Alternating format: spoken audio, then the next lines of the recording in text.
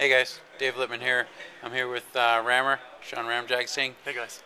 Red shirts over there still tuning the game. What we want to do here is show you guys some gameplay. I know you're sick of seeing marketing stuff, PR stuff. What you really want to see is NHL 10 gameplay. So we're still working here. We're still making the game. Red shirt Rammer and I have been up till 2 in the morning for the last month, making the game better, tweaking, making changes. And I just want to go through some gameplay video just from some games I've played over the past couple of days. This isn't incredible marketing highlights. This is just pure gameplay that we know you guys want to start seeing some gameplay. So we'll just show you. This is me playing the CPU. I think 3 games we'll show you, and we'll just show you some highlights of what our game is for NHL 10. Here's the first example. So I am St. Louis here, playing against the Islanders, and I'm able to cycle the puck around the zone a little bit. I think I'm on pro skill level, which is the second lowest. But a cool thing here is I come over the blue line, and with the new passing system, I could bank the pass off the backboards right here to my other guy.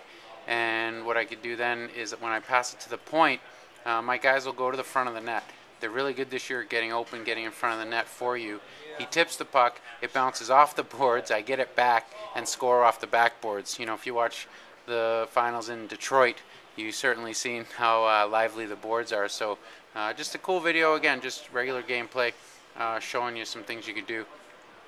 So Rammer's here with me. Why don't you flip that? So later in the game, you've heard a lot about our board play, our intimidation, things you could do with toughness this year.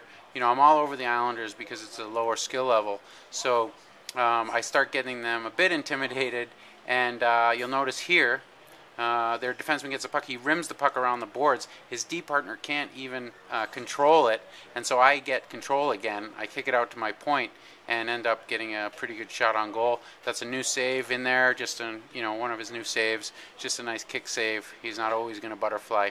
So just an all-around good play, a good forecheck. One thing about NHL 10 this year, you can get a forecheck going. That's something you really could not do in our past games, and you see here that's one way to do it. So, here's this is the CPU. So the Islanders are the CPU. I had stepped up with my D-man there. Again, a bad play. You make bad plays in our game, you're going to pay. So notice I step up, I go for the poke, I miss. I leave my man open in front, and he ends up in there, and he ends up on his knees, takes a shot. Goalie makes a cool save attempt. Don't worry, you're not going to see on knees very often. That's why I wanted to make sure I recorded it. You probably see on knees, what, Rammer? Maybe 1 in 15, 20 games or so. Yeah, so maybe 1 in 15 games. Every now and then you hear, "Oh my God!" in the studio, and you go over there and see it, and it was one of these. And it's just a really cool part of the game. But again, it's not a sure goal. Even this guy here ends up hitting the crossbar, and it doesn't go in. Here's the next part of that play. Just again, show you that this isn't just a bunch of highlights. It's just showing gameplay. So after that puck hit the goalie, I go to break out, bad pass, intercepted by the CPU. He takes a good shot, goes wide. So again, I come over here, he pins me against the boards. I wait for a teammate to get open behind the net, and this is just a stupid pass by me. I don't know what I was thinking, but he intercepts it and gets a good shot. Again, our defense, our CPU is pretty aware of the puck this year when it comes to making plays like that, and this is only on pro. Why don't we stop it here? We'll go to the second game and get it going again.